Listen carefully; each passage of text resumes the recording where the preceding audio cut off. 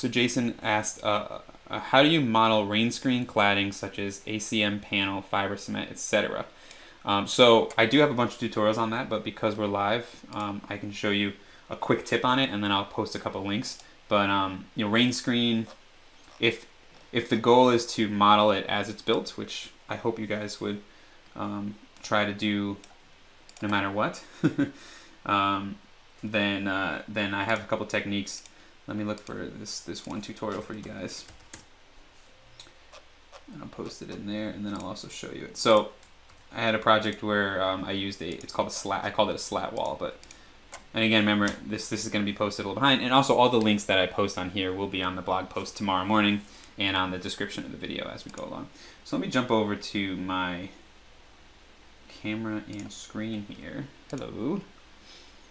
So my typical technique for, whoa, that's really bright. My typical technique for Revit is just screaming at me right now. Sorry, let me try and lower the brightness here a little bit.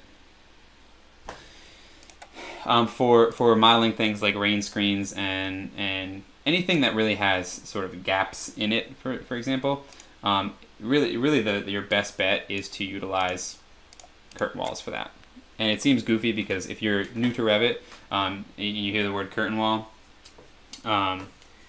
you know, you're thinking curtain wall, you're thinking glass, tall buildings, etc. But really the curtain wall tool is just called the curtain wall tool, but it can be used for dozens and dozens of other things.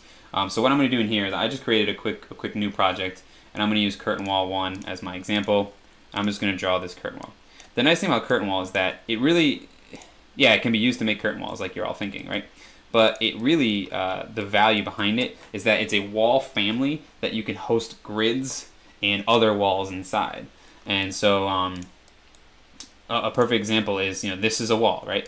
What I can do is I can actually, instead of using glass, right, if I go to my edit types, I can actually make my curtain panel a wall type, right? So I can actually go in, and this is not necessarily answering your question, but I do like to show some of the things that you can do with curtain walls. You could see I'm actually, you know, my curtain wall is now an 8-inch CMU wall, right? But the benefit here is that I can add grids, right? And I can manipulate those grids. I can change the wall types within the grids. And I can also add mullions and manipulate mullions. So I can use the inside or the outside of the grid to do things.